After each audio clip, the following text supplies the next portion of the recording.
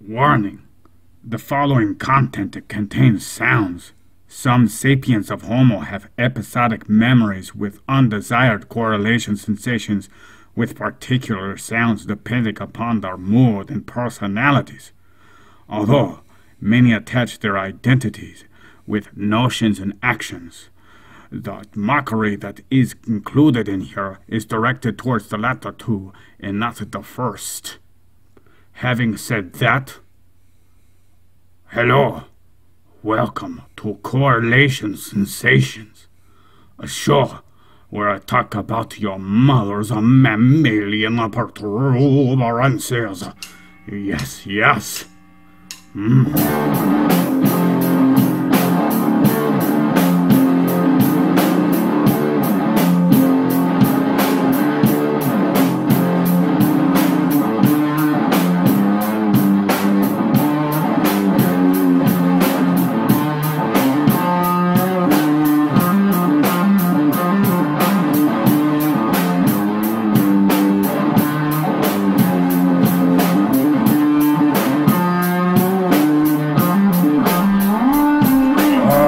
Dog. Good. This is episode number 4. For those who have listened to episode 4 before, I am sorry. It did not work out very good. I was not happy with the quality. And if you notice right now, I am the only voice in the room. Yep. I was left alone, while Void had to go do something with Captain Grouch Gobbler. No, Grouch Gabbler. No, Graver. Grouch Gabber. No. Anywho, I feel like right now there is a space missing. Right where Void used to be. There used to be some type of hole. Or some other word like that. A hole where Void used to be. Void used to fill the void. Yeah. Anywho, Edwin Smith Papyrus is the topic for today. If you listen very carefully. Okay? There's a lot of information here. And our story begins. Like every single story. It begins with the formation of the universe. Yup, because every single situation has to have been born from previous correlation of other situations, you know. But that's okay. We'll just start off with the story that a lot of people made up already. It makes it way easier than going through, you know, the gaseous clouds in the ominous dark universe, forming the first stars and explosions, which then result into various different minerals and other molecules that form together and collide and stretching and causing a little gravitational fields, blah blah blah blah. Yeah, you can go listen to, like, what's that dude with the stuff on his face? Yeah, Morgan Freeman. Or that other dude who has other stuff on his face. Oh, Neil deGrasse Tyson. Yeah, that dude. But now, you're listening to Gork. And he's already been through all that. So, you just got to bear with me all by myself with Void. Where's Void? Okay, I collected myself. The story given is often started off with this Edwin Smith Papyrus having been buried within a tomb in Egypt around 1500 to 1600 BCE if you go by source number 2 and 3 in the episode description. But if you go by my primary source for the neuroscience timeline, it says 1700 BCE. Either way, It was a long time ago. In both sources, 2 and 3 agree with it being a copy. Yes, I said that right. Although the document has been dated as far back as 1500 to 1600 BCE, the shapes used were shapes that are associated with a much older date, ranging from 3000 to 2500 BCE. That's right. The hieroglyphs in different eras were different. That is how they came to such a conclusion. The place in Egypt where it is said to have been buried is in what is currently modern-day Luxor. But before Luxor, there was another city. The Greeks referred to this city as Thebes. But the original, publicly known inhabitants of that area called it Waset. And out of respect for the original inhabitants that we know of, we will call it Waset, even though Waset will be like the last time I refer to this city, because this city's history is not what I will be going over today. And I doubt, with every iota of my being, that there's not gonna be one more mention of this city, Waset, besides that one. Yup. In 1862 it is said that this papyrus made its hands into one called Edwin Smith, which would explain the name, right? Edwin Smith was a gentleman born in 1822. He was much more known for antiquities, which would explain his purchasing idea. Not too many people go down to Egypt to go ahead and purchase papyruses that are old unless they want to be known for something, or they study that specifics, or they just get off on that kind of stuff. But that is besides the point. It is said Mr. Smith purchased this item from one named Mustafa Aga. If that is not how you pronounce his name, so be it. But that is how I pronounce his name. So I don't care what you use with your mouth to make your sounds. Nope. Right, Void? Void? Oh, yeah, he not here. Anywho, let's do this. Mr. Smith happened to carry this item, the Edwin Smith Papyrus, until he died in 1906. He failed, although he did try to decipher such a document, but not too much was formulated in the form of Egyptology in order to understand such a document. In fact, it wasn't thoroughly deciphered publicly, being publicized by one named Dr. James Henry Breasted. He's a sapien of Homo who is also known for Egyptology. He was also known for founding the Oriental Institute of Chicago, which gives a free PDF file download to whoever wants to see the original publication in PDF format from the one named Dr. James Henry Breasted. It wasn't until 1920, which was 14 years after Mr. Smith's death, where his daughter Leona Smith had donated the papyrus to the New York Historical Society, which is when they decided to go, hey, Mr. James Henry Breasted, we know you like this stuff, you take a crack at this, because, wowee, if you just take a look at these shapes, it'll have your head spinning, because it looks nothing like the shapes used today for our modern languages. Dr. James Henry Breasted gladly deciphered the document and had it published in 1930. This publication from Dr. James Henry Breasted is said to be a 2-volume edition in English containing commentary and medical notes.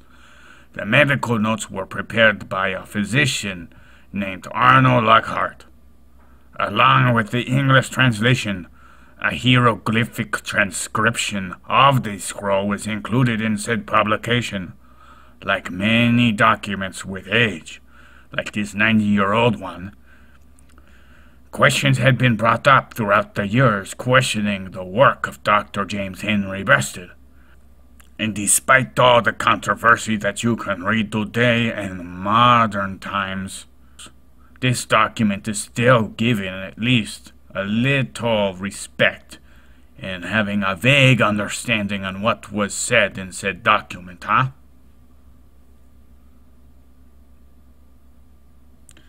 Yep.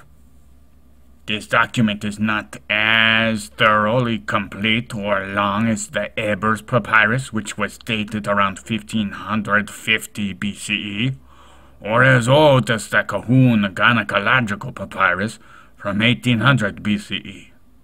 Gynecological.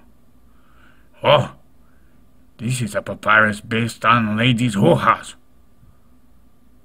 That is interesting. I wonder what they look like, huh?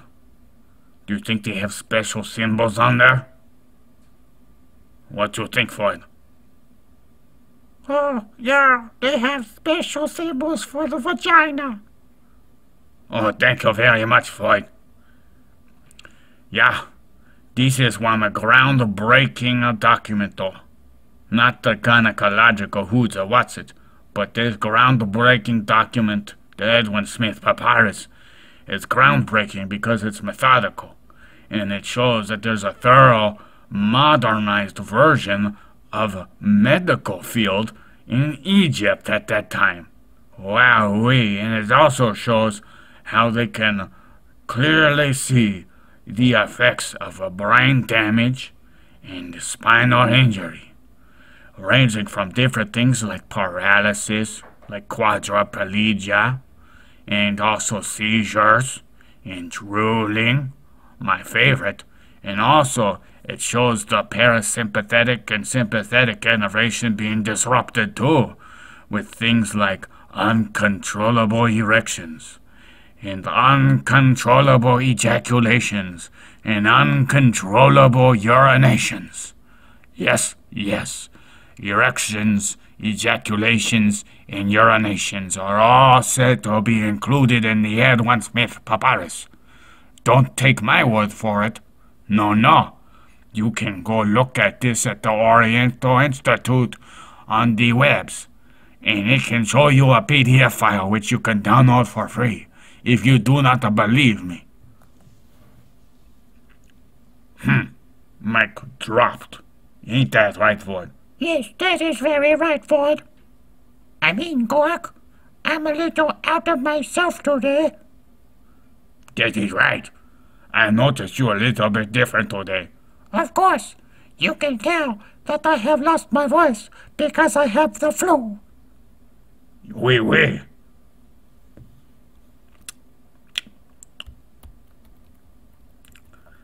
Now, before I get into the once juicy but now old, crusty and dusty details, I want to go over another narrative.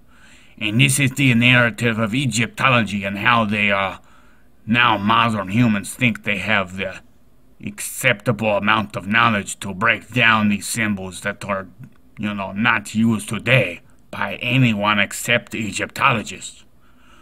Imagine if it was all wrong. Imagine if the owl really meant hooters. Imagine if the snake really meant wings. Imagine if the worms meant small peters that were not erect. Imagine if the knives meant bondage. Imagine all the people living for today. You may say I am a dreamer, right, Floyd? But you're not the only one. Perhaps someday you'll join us. In the world will live as... I might get in trouble using those words from Sid John Lennon. Never thought about that. Anywho, back to topic, huh? Back to topic. Let's do this. The year 31 BCE is a popularly known year. It is when Caesar, in the Roman conquest, decided to come all over Egypt's face. And then they spread their infectious Hellenism that they got from the Greeks. Oh, dirty, dirty Roman helmets. Yep. And there's something said along the lines of Caesar and some sort of fire in the Library of Alexandria. The details are a little fuzzy. Again, in the 1st century current era, Egypt also had been combed on the face by Christianity. Oh, no, this is all over Egypt. Oh, Egypt is now sticky and crusty because it dried. This is said to be where they destroyed the Pharaonic culture. And then, in 250 current era, the Greek alphabet had interbred with 6 letters of the Demotic language. The Demotic language is actually cursive hieroglyphic scripture. So you have the Greek alphabet and only 6 letters from Egyptian culture. Very nice, huh? Very considerate. You can take this and you can have that. And that, and that, and that, and that makes 6. But you have to have all this other crap. And your pharaohs? Pah! We'll take that too. And how dare you? You worship these bestiality gods. Gods made by humans banging different animals. I tell you what, listener, that does not work. I know from first-hand experience. The goat don't like it, the goat don't propagate, and nothing comes out of it. Nothing except for shame and sorrow and woes and alcoholism and a bunch of money deposited into a psychiatric ward. Anywho, we're gonna go on to something more important. Back to topic. This story continues with the last publicly known hieroglyphs being carved in Philae. Imagine that. There's quite a coincidence there. Philae being the last place to have hieroglyphics carved. Well, publicly known last place. In 394 current era. Such a specific date. Wowee. And then it is said this location to be where Isis worship was had survived until 570 CE. Even though there's a group called ISIS, I don't think they're worshipping the Egyptian god because they're Muslim. That would be kind of weird, like some type of interbreeding between Muslim culture and ancient Pharaonic culture. I wonder. Never bothered looking that up. But it wasn't as interesting as this topic to me. Nope. It is said that there was some sparse worshipping of Cyrus and Isis too, which had spread throughout the Roman Empire, like a contagion. And Pharaonic Egyptian culture was passed through some writings from some Greco-Roman authors. One was named Herodotus, and the other was named Strabo. There was also a priest from Egypt named Manetho, who compiled a list of kings from Ptolemy. No, for Ptolemy I. I'm sorry. Written in Greek. So, there was some sparse amount of history of Egypt that was preserved to a different language that was not completely snuffed out by might. You know, with the Romans and the Greeks and the Christians. And also, I forgot to mention, one Muslim conquering happened too. I don't know too much about this, and not much is not said about it either. But I will tell you the AKA name for this Muslim that went over there is called the Egyptian Conqueror. Pretty dramatic if you ask me, alright, Void? Of course, he has to be dramatic. Because if he was not dramatic, nobody had remembered him. That is how they keep everything straight. Okay. Always interesting to hear from you, Void. Well, thank you, Gork. Well, of course. Oh, and the given name for this Egyptian conqueror is Amar Aben Alas. I hope I pronounced it right. Do not jihad me or something if I got it wrong. Of course, it is a stereotype, and I'm only trying to be funny. Ha ha ha. See how funny I am? Gork, that wasn't very funny at all. Well, it's all subjective. Go away. What the? Why would you be so mean to me? I am only trying to help you out. If you don't learn how to be funny, how can you possibly accept anybody not laughing at you when you're not funny? You didn't make any sense. So? I don't mean to make sense. I can just talk the way I want to talk, and everybody will listen to me, because my name is Void, and Captain Crouch Crabbler will listen to me while I complain to you about how bad you're doing here down on Earth. Don't you give away our information. You're pretty good at doing it yourself. You forget to edit out different issues on our other podcast episodes. Hey, that's enough. Please. I want to go back to the topic, please. Okay. Where was I? I was rudely interrupted. Oh yeah. We got done with that dramatic named dude who helped alter Egyptian culture forever. Then we're gonna go all the way to 1799, where this trilingual stela named the Rosetta Stone was found. It had these three languages, hence trilingual. One was Demotic text, the other was Greek, and the other was hieroglyph. Yep, it was founded by a sapien of Homo named, didn't give me a name.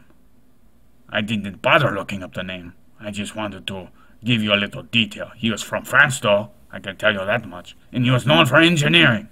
Does that make up for my mistake? No. But it will make up when I do this. It's okay. See? It made up everything. So there was another human from Germany. I have his name, though. I think. No, I don't. In 1643, the German managed to preserve some Coptic grammar knowledge. So, when you take that Coptic grammar knowledge and you mix it up with Rosetta Stone, you're able to get deciphering with the hieroglyphs. At least that's what the narrative was given to me. If I got this wrong, that's okay. I'm focusing more on the Edwin Smith Papyrus, even though I haven't been focusing on it as much as the narrative. But that is the way it goes. In 1828, two named Jean-François Champion and Ippolito Rossaini led an expedition to Egypt, which led to a publication that they both have publicized, hence the name publication, which is titled Monuments de l'Egypte et Nubie. Don't question me. Although these individuals are human, therefore they are prone to mistakes, much like yours truly, Gork. He's the Void. We will accept what came down afterwards, huh? Because even if you have not studied it, and even if you hadn't, been taught it, you can look at these hieroglyphs and kind of get an understanding when you read what they translated it to. You're like, oh, that makes perfect sense. Men kneeling down with a round object above head and some line penetrating it. Looks like the man was injured, huh? Now we go to the subsection. Once juicy, now old, crusty, and dusty details. Topographically ordered for the most superior, down to the thoracic lumbar spine. We have 48 medical cases dealing with trauma, and they are listed in the treatise. It is said that even though the diagnostic techniques, the options for therapy, along with demographics have changed considerably through the time, the rationale that has been given and on the spinal injuries are considered state of the art by some in the academic community. And many people are astonished at this treatise for how it was structured, because it was very methodical, like I've said. And each case holds the similar format of introductory heading, then you have the significant symptoms, and then you have where most cases give an explanation section to assure clarification for the individual reading this treatise. Oh, don't let me forget, Void. Why you let me forget? I don't know. Sometimes I don't pay attention, but that's okay. Yeah, it's okay, because I remembered that treatise is a document that's more like a manual for those who don't understand. Or a recipe. It says, if you shall encounter blah blah blah with bloody hooty booty, then you must do said blah blah blah. But if bloody bloody blue do the bomb blue do, then you must hoppy doopy hippity bo. Right? I have absolutely no idea what happened to you. Did you have a stroke, Gork? No, I did not. How dare you question me, Void? I will take you back to the dungeon. No!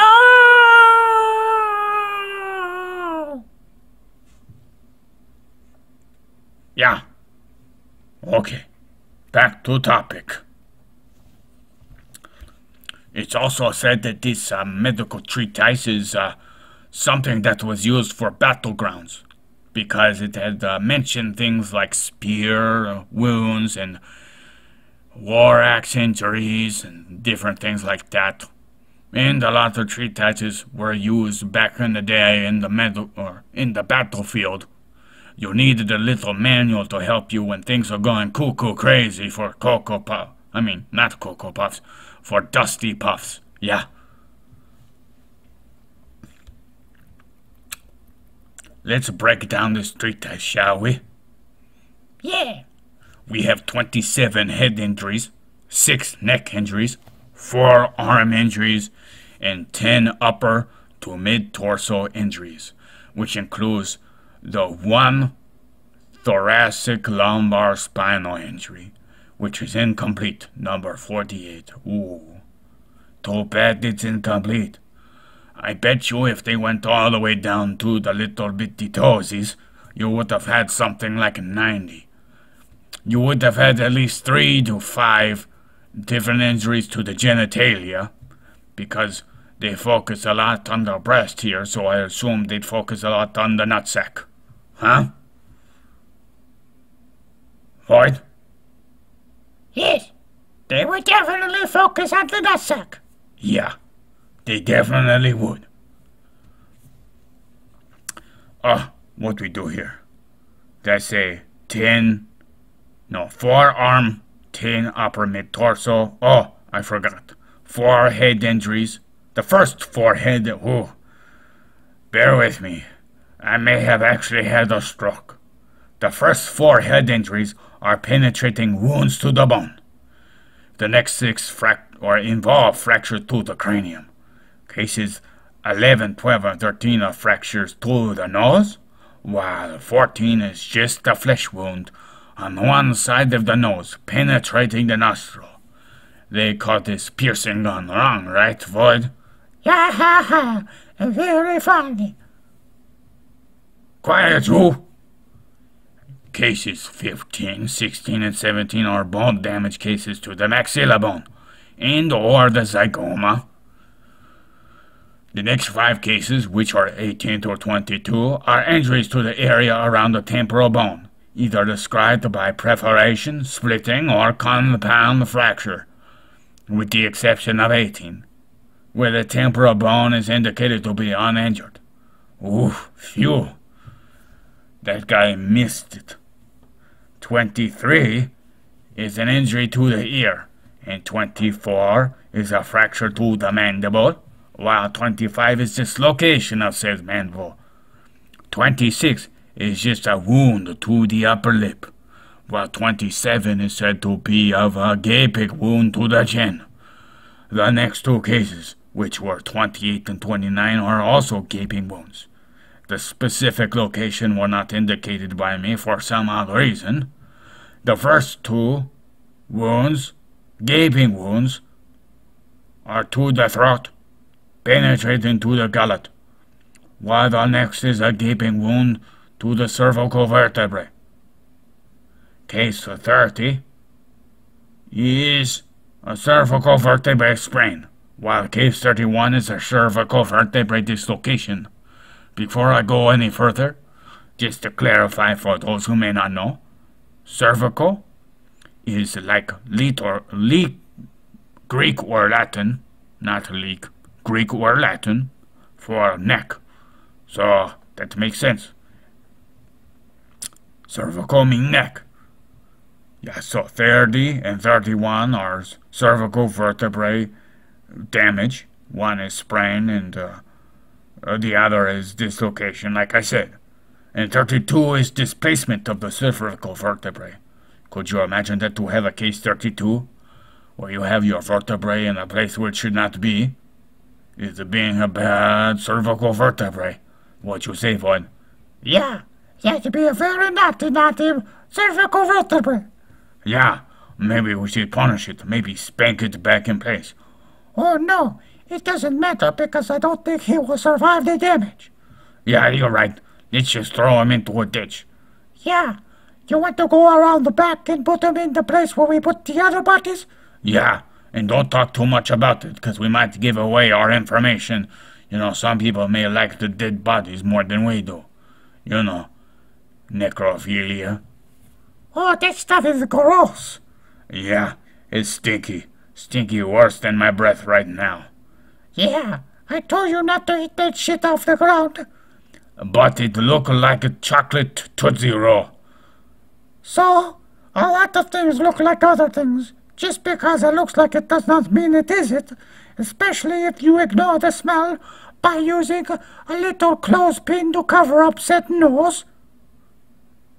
You might want to stop. Okay. Thank you very much. Back to topic. So, we have the dislocation, and in 33 is a crushed cervical vertebrae. Oh, that sounds way worse than just a displacement or just a dislocation. Whew. Then we have case 34 and 35, which are damaged clavicles, where 34 is dislocation, and 35 is a fracture of the clavicle. Case 36 describes humerus bone fracture. 37 indicates a fracture of the humerus as well, but unlike 36, 37 indicates rupture of the soft tissue overlaying the humerus. Not so funny now, are you, Bon? Are you? Void? No, I am not funny, except when you hit me just a little bit. That's right. Case 38. Case 38 is said to be the split of your humerus. Split like hot dog bun. Then we have a case 39, which is said to be of ulcers, of tumors within the breast tissue, postulating it to be a result from underlying breast injury.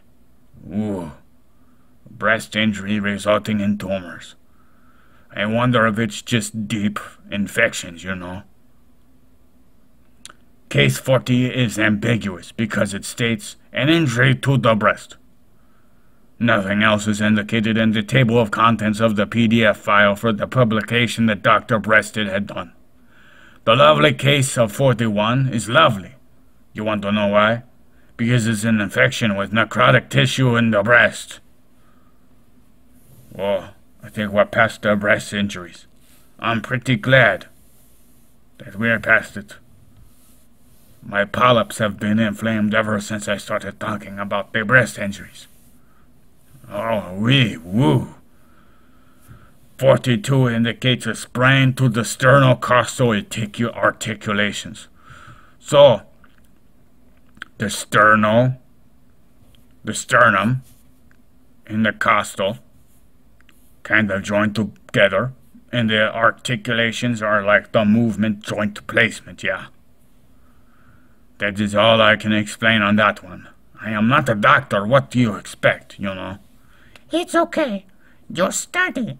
And just because you're not a doctor does not mean you have studied and you understand most of the words.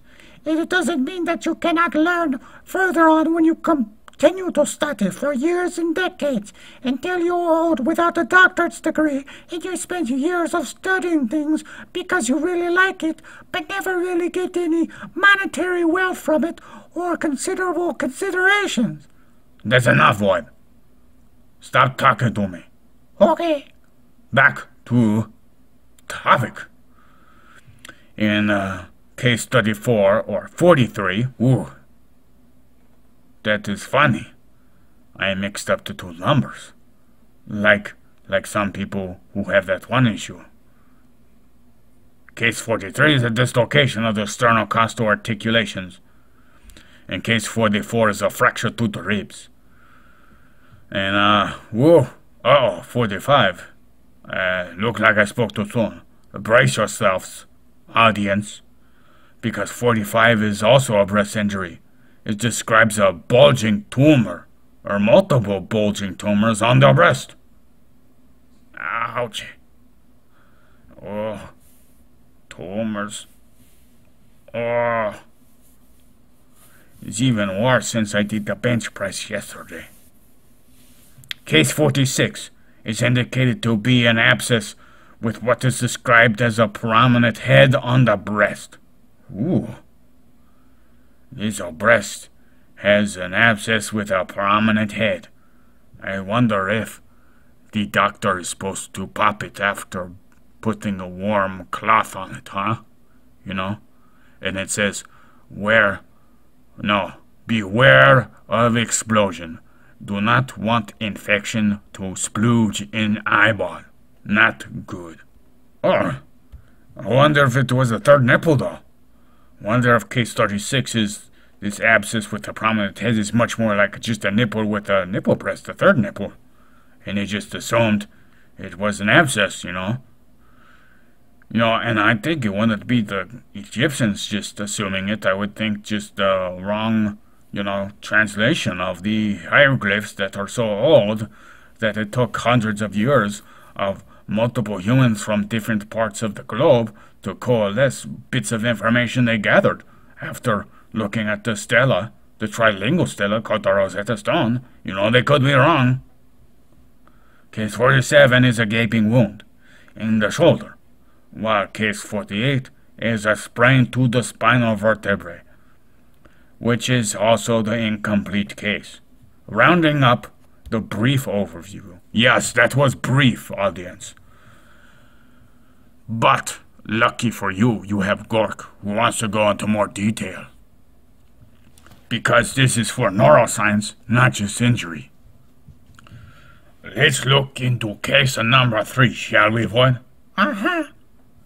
The PDF page. If you didn't download it, go download it now. I'll wait.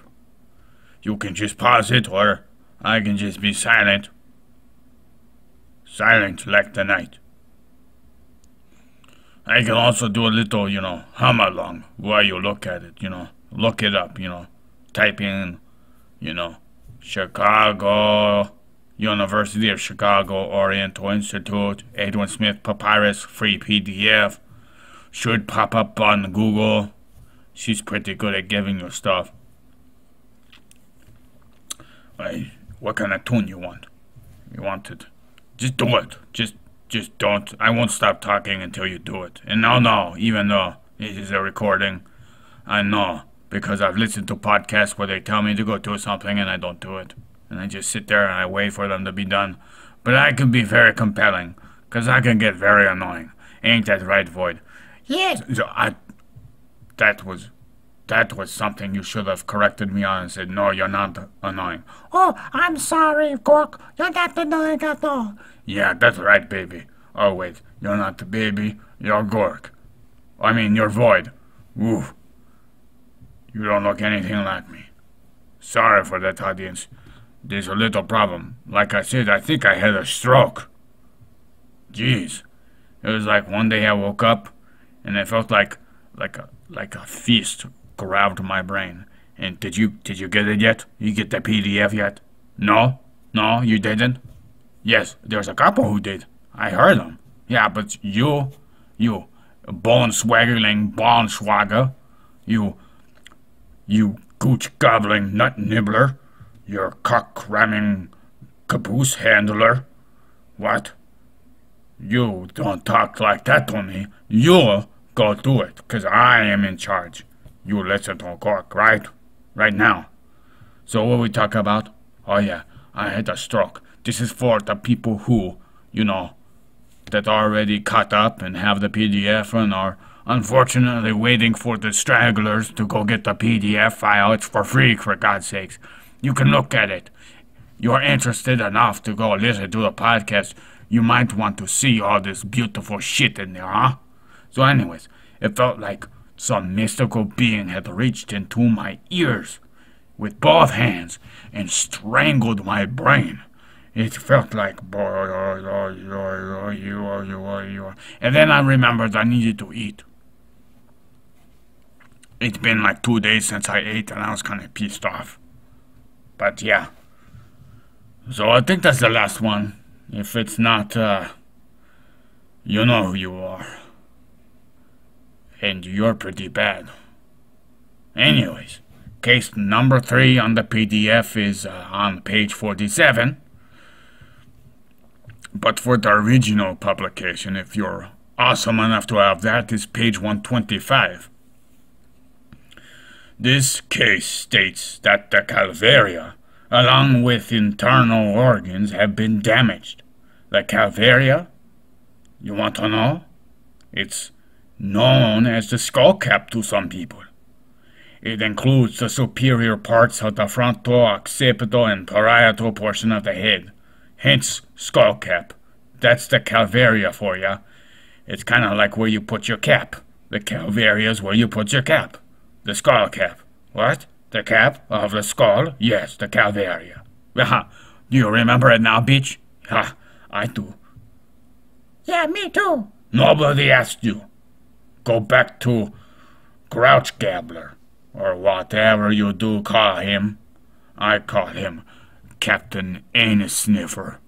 Behind his... Oh, wait, this is recorded. He's supposed to be listening to us to make sure I do my... Oh, fuck. Said too much. Well, since Void's not here, I better start doing the editing. Yeah. The occipital bone, if you don't know, is the most inferior portion of your skull.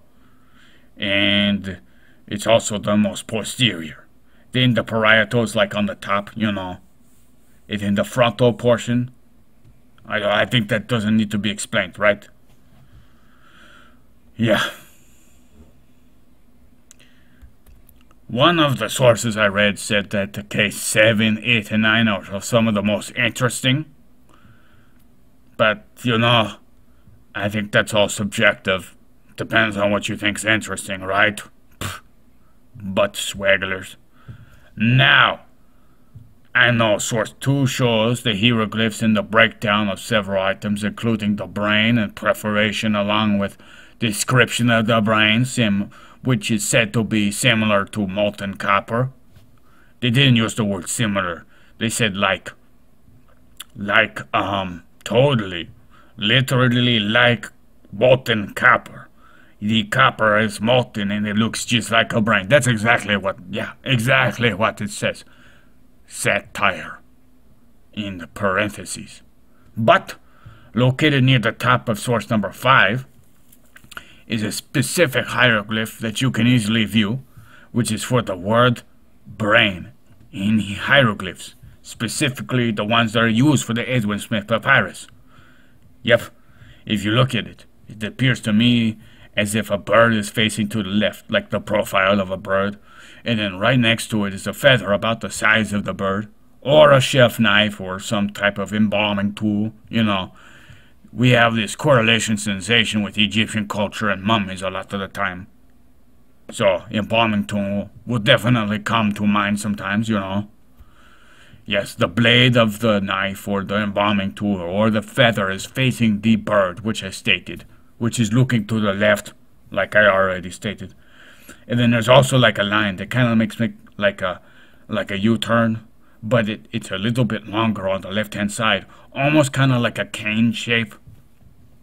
And then right next to it is like this thing that looks like a computer mouse. But they didn't have computers back then, so I'd assume it may be like the beginning of a head without the face. But it had 2 ears on each side. It was kind of tilted like, say, what? And then had like a little hair sticking out the top of it. Kind of look cool, you know, but I don't know how that looked like brain. Unless they're calling someone a bird brain. Even then, it's like bird, knife, cane, head.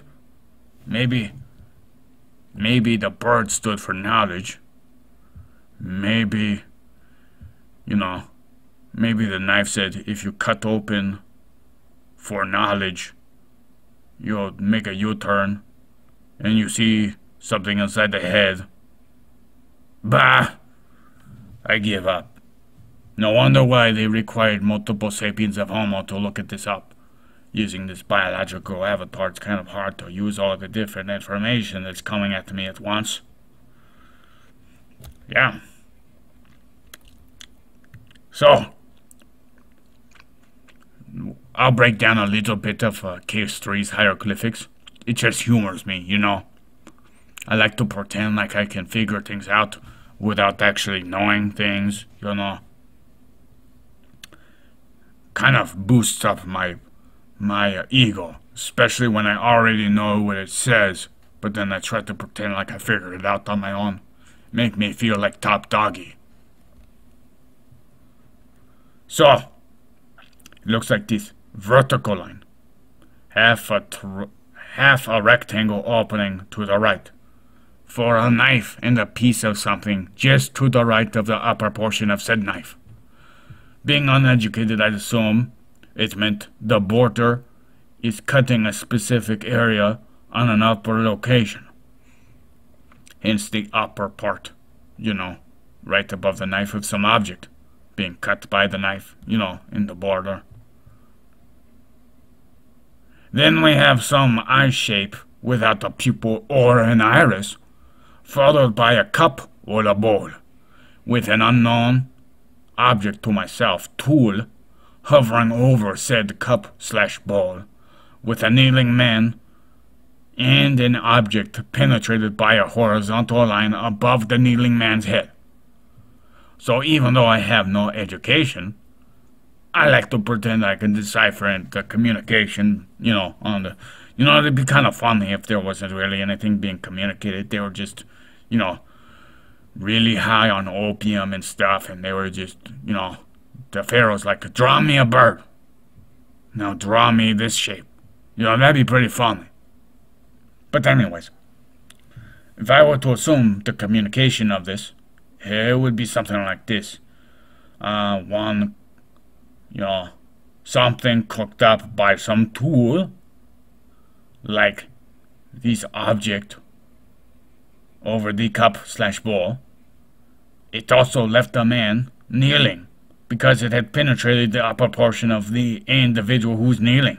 Hence the the horizontal line with the object being penetrated.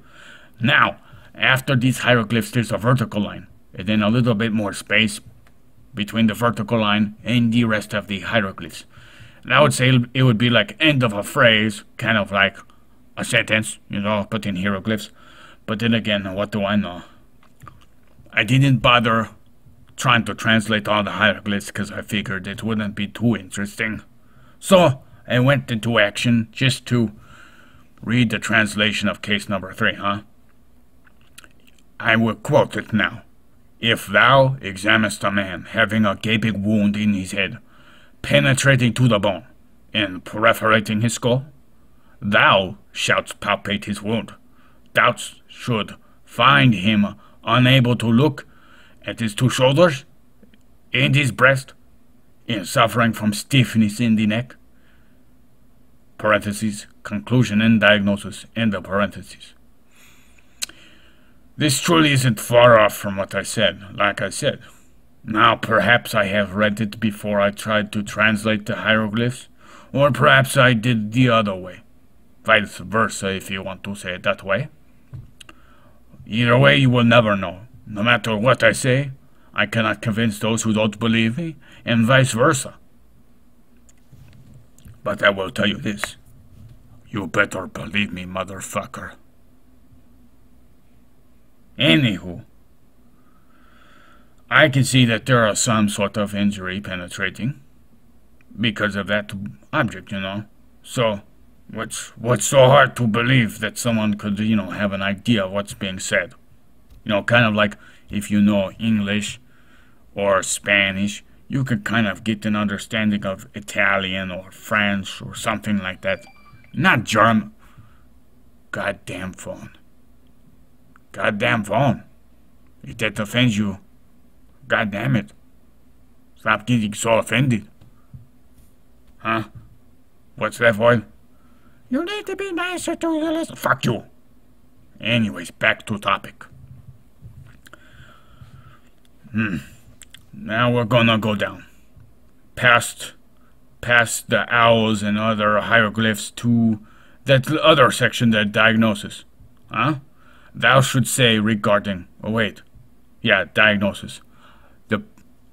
Once again, I shall quote it. Thou should say, parentheses, regarding, in parentheses, him. And then it's quoting inside the quotations. Whew. One having, parentheses, a gaping wound in his head penetrating to the bone and perforating his skull, while he suffers from stiffness in the neck, an ailment which I will treat.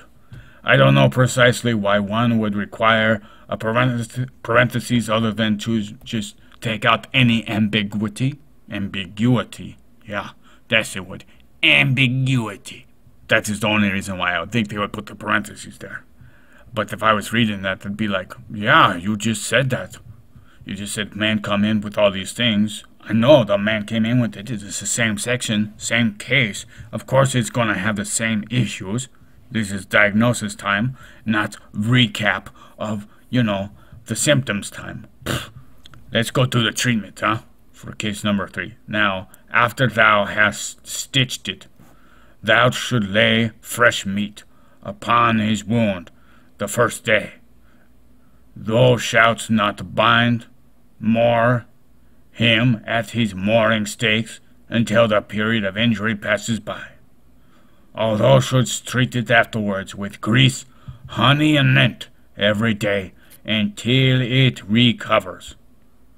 Now, I know some people may say this sounds like witchcraft, or what they call kookery, or crocker shit, but there are studies showing how honey has enzymatic functions for antimicrobial properties, which would explain why they'd lather you with honey if you were hurt.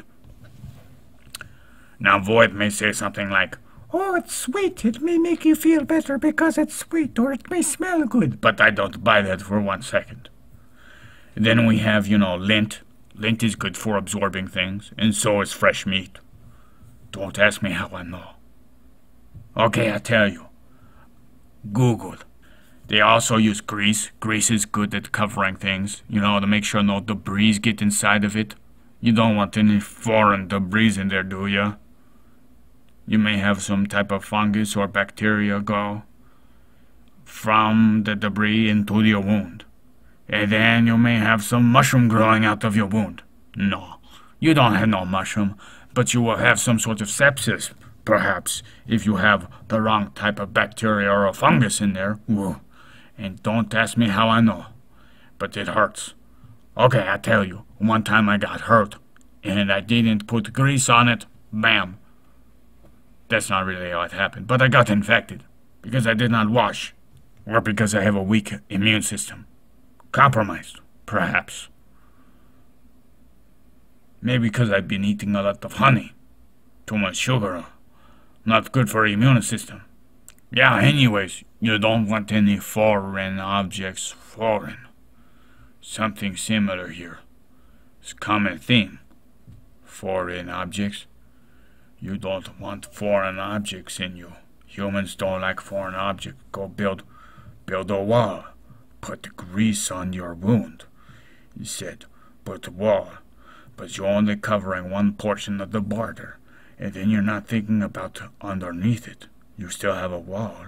You can go underneath it. Or you could fly. Or ride a boat. Or go from the other border after arriving at the other country just north of your country with a boat or airplane and just walk across Canadian border. Or you can come in from a spacecraft and land unnoticed, dropping off a couple of different humans off, yeah. And then you have Captain Grouch Gobbler wanting to build a wall around Mars like it was a great idea.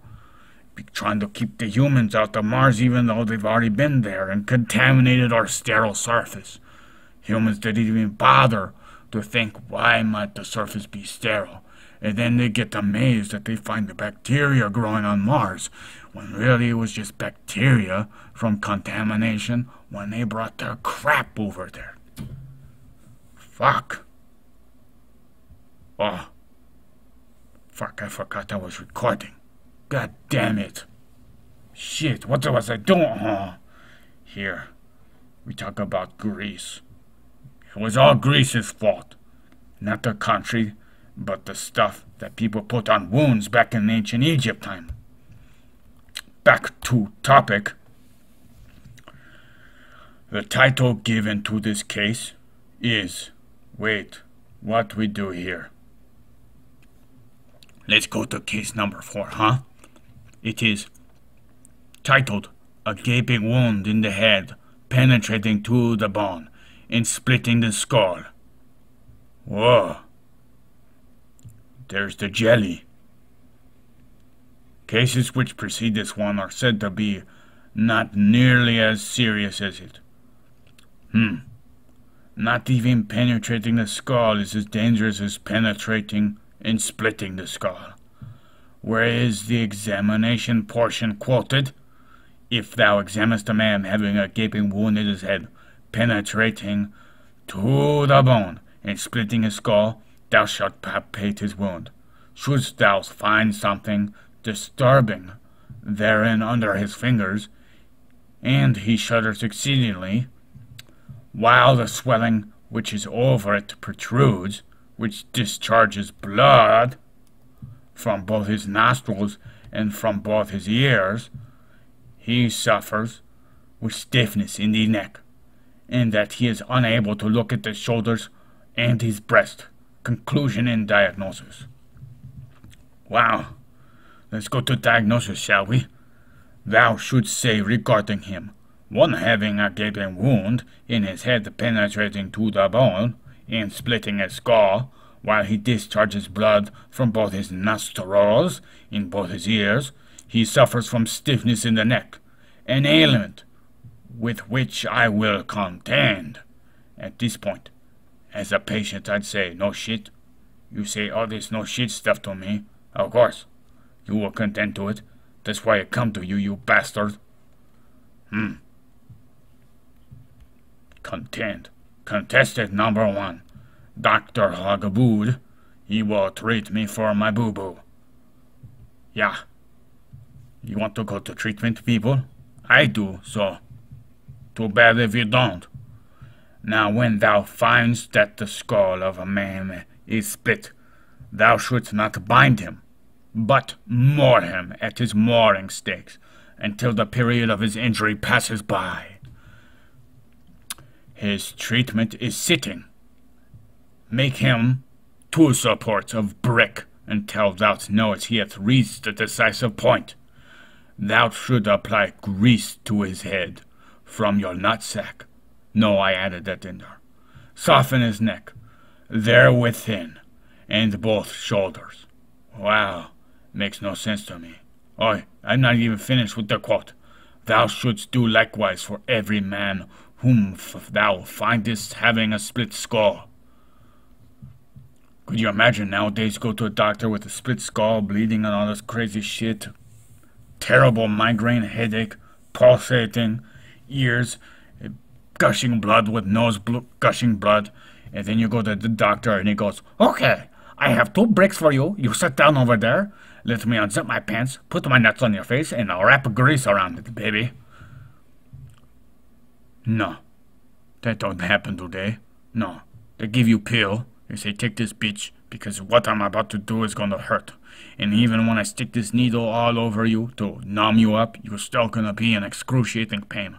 Because right now, your head is cracked. You are currently fucked until I drill holes and put plates on you and make you special. I really don't know much about what they do, but I do know this much. Ow. It is said, though, that case number 5 is more serious than 4. Huh? Oh, I messed up big time, people. Forgive me. It says any case before case 4, which were only 3. We're not as serious as number 4, but it says here case number 5 is much more serious. Let's give a quote for the examination, shall we?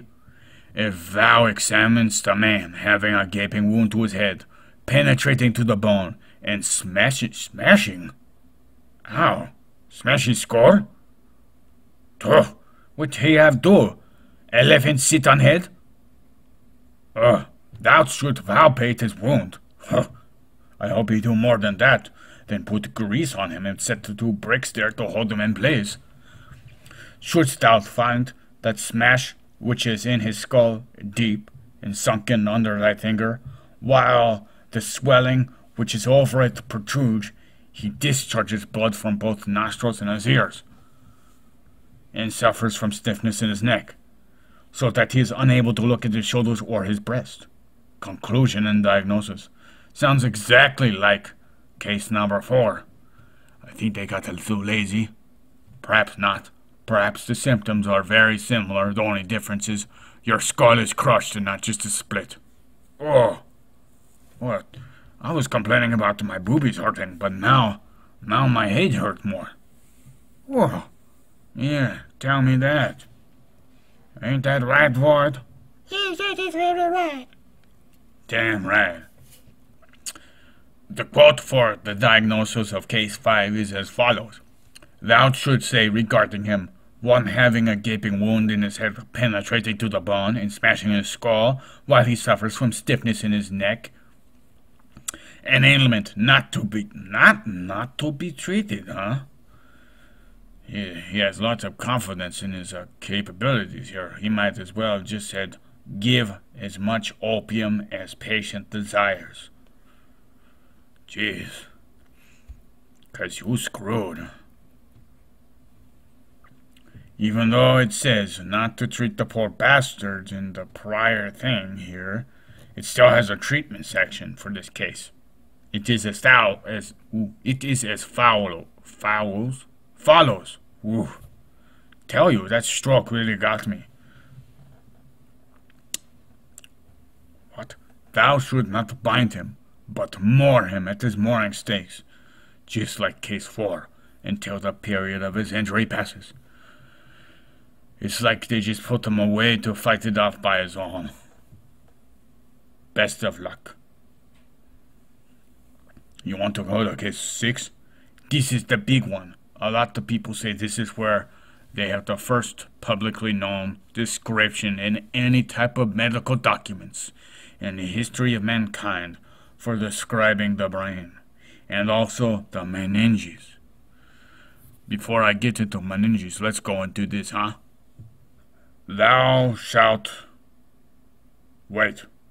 If thou examine a man having a gaping wound in his head, penetrating to the bone, smashing his skull, and rending open the brain of his skull, thou should palpate his wound.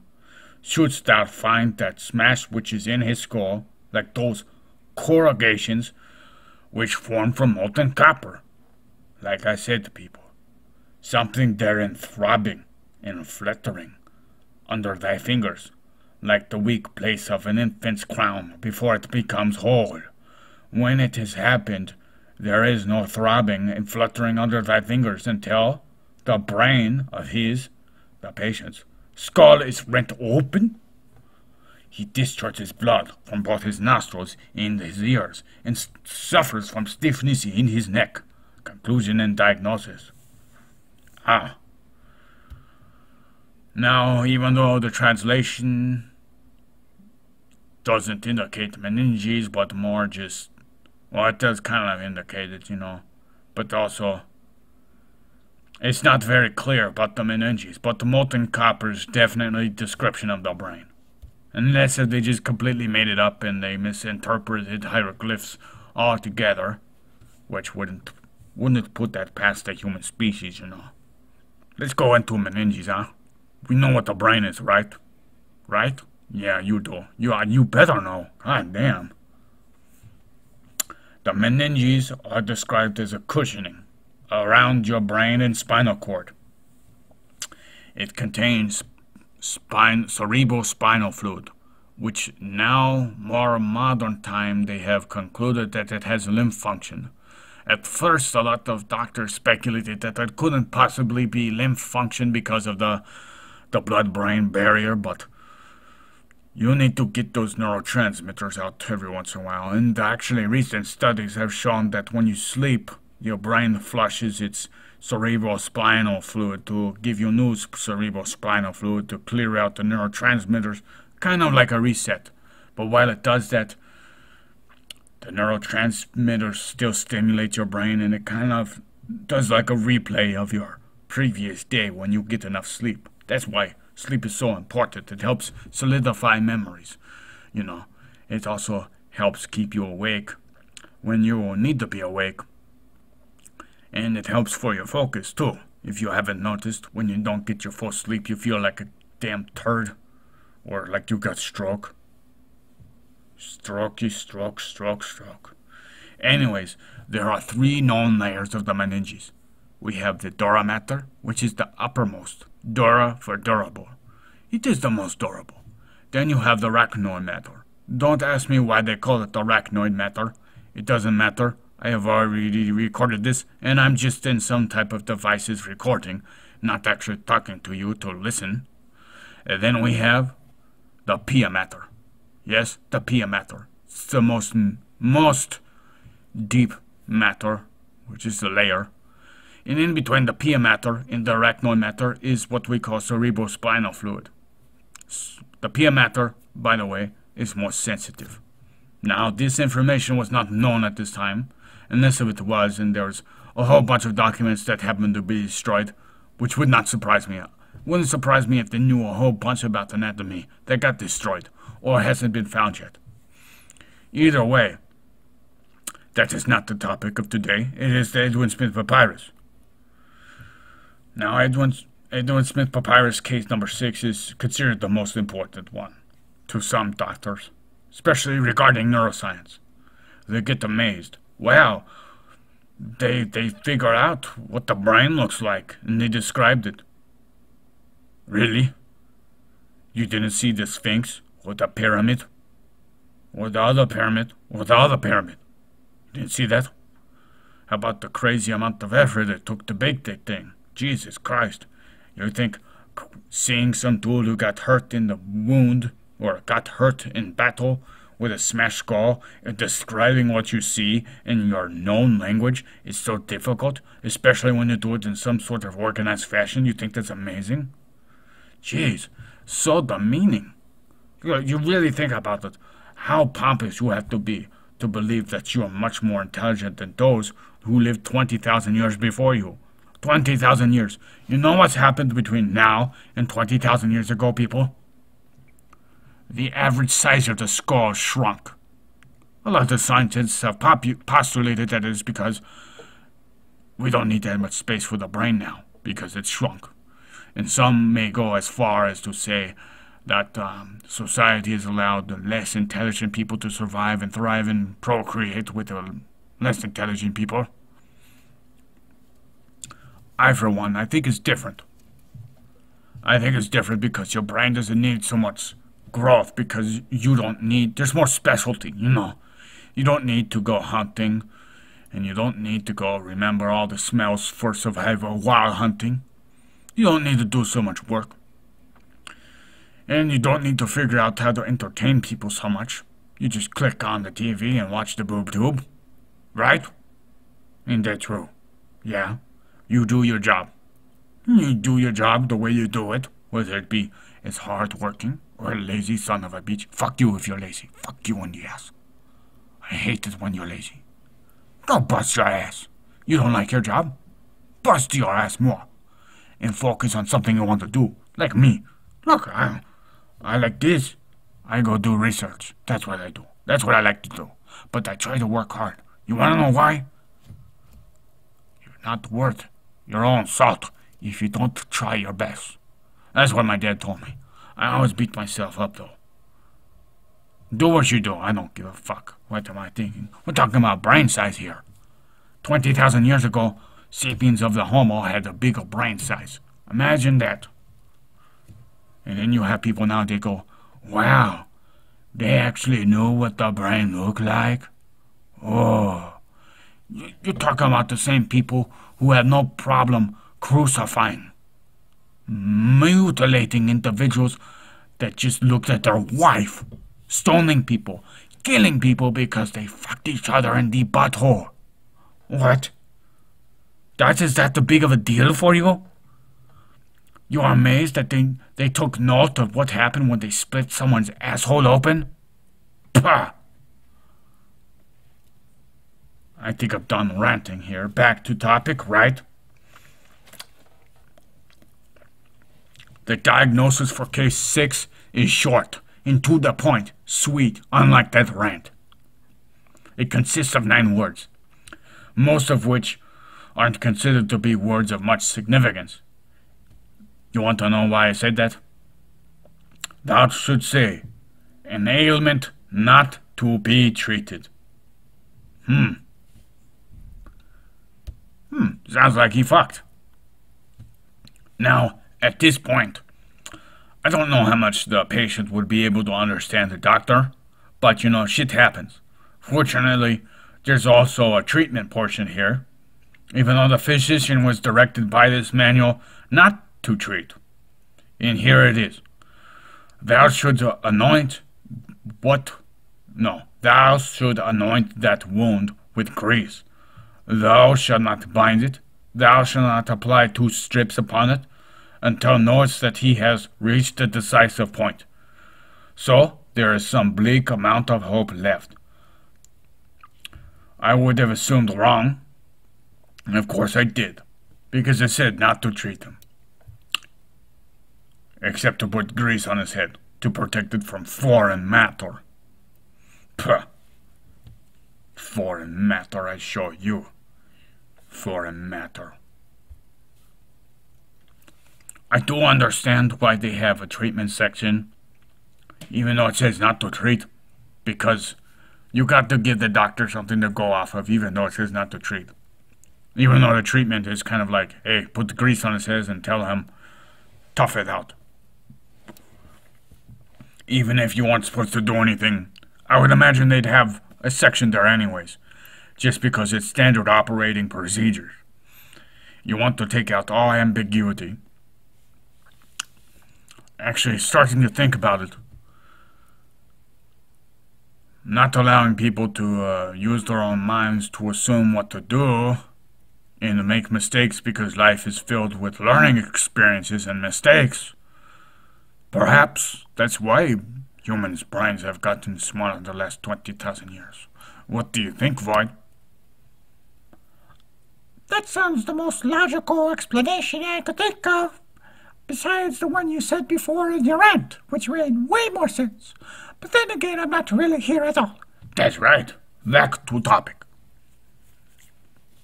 Case 7. This case is said to describe uncontrollable shaking, leading to many thinking that it describes seizures. And the examination will be described right now. If thou examinest a man having a gaping wound to his head, penetrating to the bone, and perforating the structures of his skull, thou should palpate his wound, although he shudders exceedingly. Thou should cause him to lift his face, if it is painful for him to open his mouth, and his heart beats feebly. If thou observe his spittle hanging between his two lips, and not falling off, while he discharges blood from both his nostrils and his ears, and suffers from stiffness in his neck, and is unable to look at his shoulders and his breast. Conclusion and diagnosis. It's pretty sweet if you ask me. This case is the best by far. Not because it shows that someone was able to describe the brain, which is not too hard, but because it describes a sapien of Homo who is drooling uncontrollably and having seizures. Must be quite a sight. Well, I think if one had post-traumatic stress syndrome, it wouldn't be limited to the warriors, but also the people who had to deal with this stuff. You imagine, some dude you knew from yesterday come to you on a gurney, or come to you on some cot being carried by two other men, and he up there with his hands up close to his chest, with his fingers kind of mutilated, looking like he can't control anything, having spasms. His eyes are in two different locations. His mouth is kind of open a little bit, with his tongue kind of sticking out and drooling, and now that would be traumatic to me too. Now for the diagnosis section. There are two given diagnoses. Let's begin with the first, because that's logical, right? Number 1. Thou should say regarding him, one having a gaping wound to his head, penetrating to the bone and perforating the structures of his skull. The cord of his mandible is contracted. He discharges blood from both his nostrils and from both his ears. He also suffers from stiffness in his neck, an ailment which I will contend. Oh, okay. Let's go for number 2. One having a gaping wound in his head, penetrating to the bone, perforating the structures of his skull. He has developed it to his mouth. Yep. I don't know what I wrote, actually. I kind of fumbled on this one. He has developed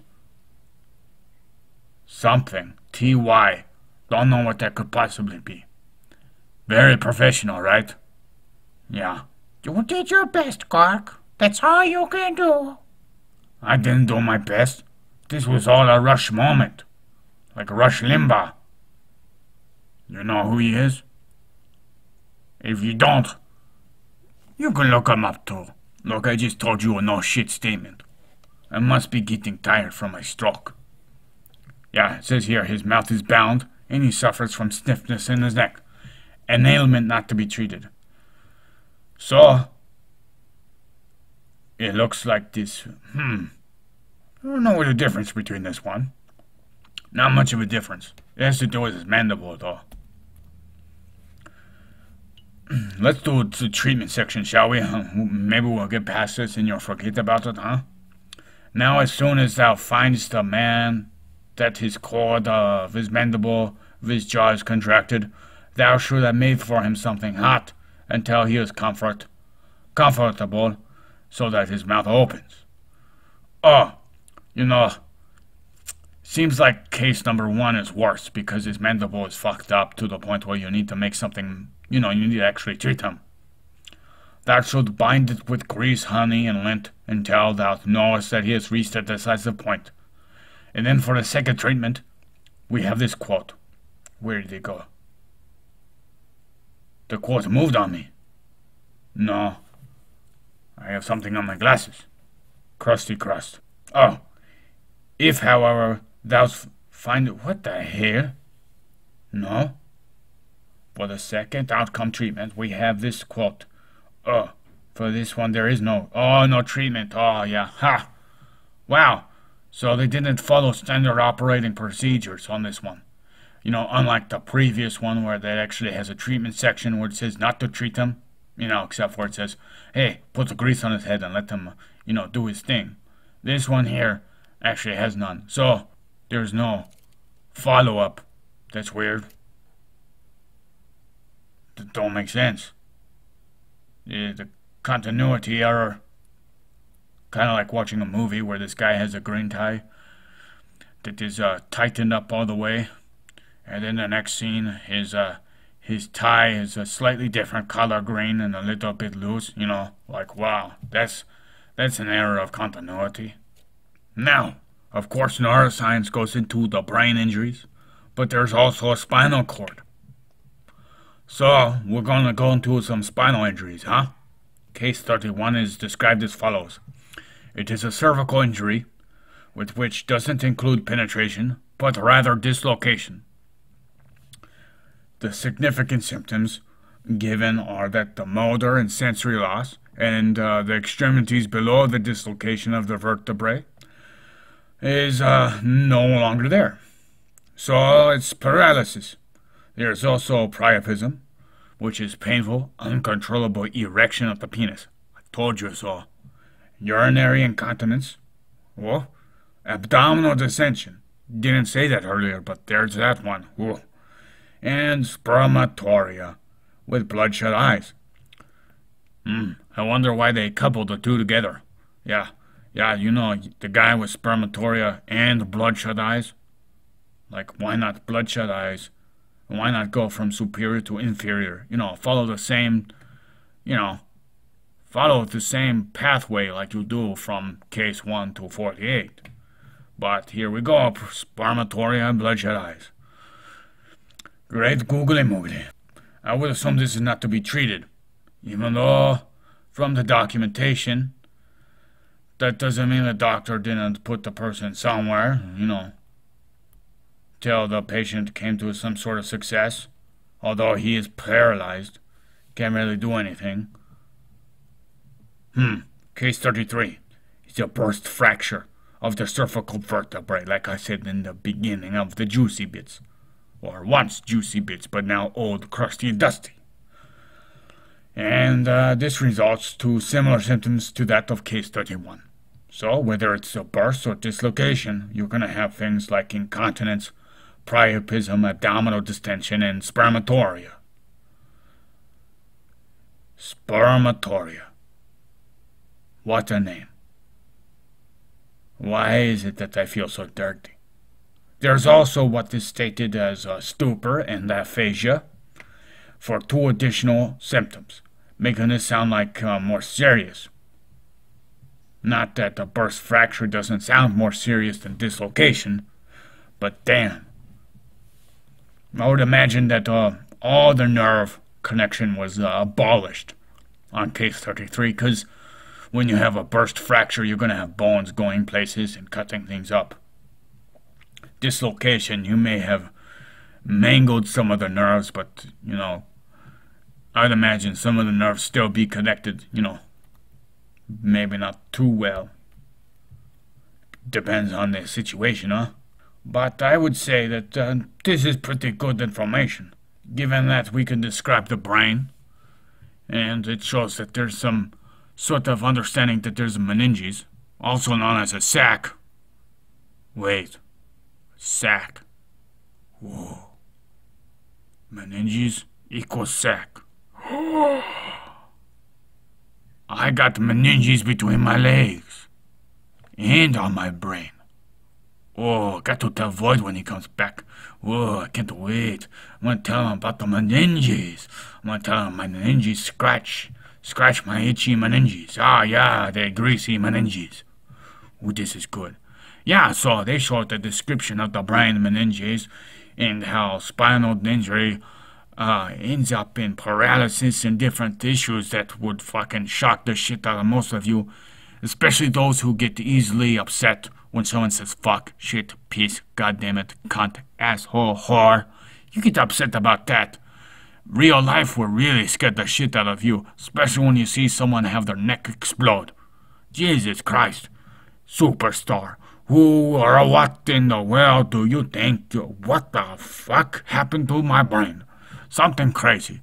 Anyways, If these words, these sounds I make with my mouth upset you, please, for the benefit of you, me, of course, and everybody else around you, pull your head out your ass.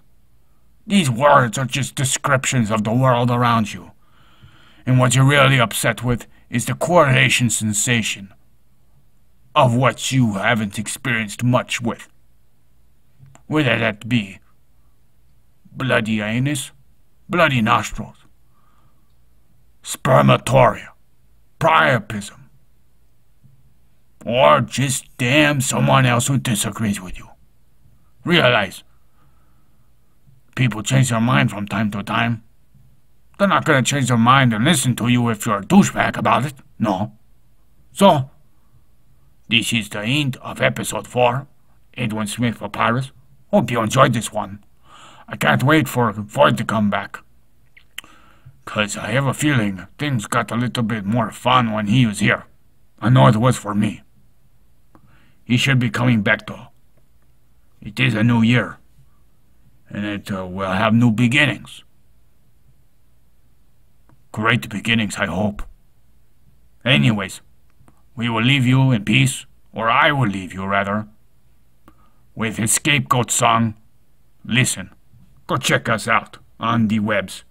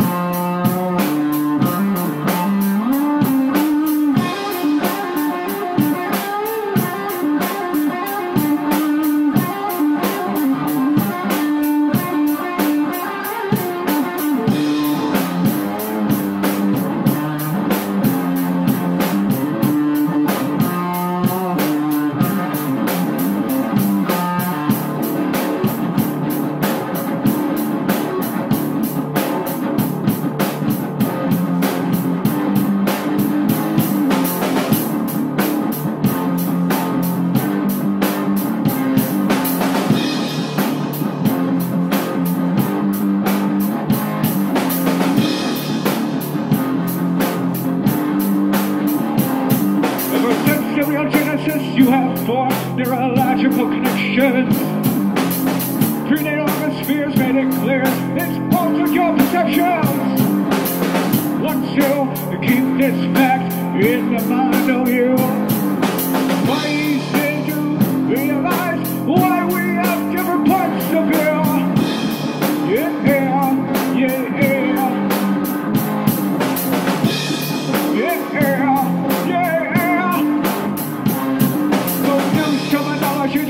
Derogatory, reflecting only you.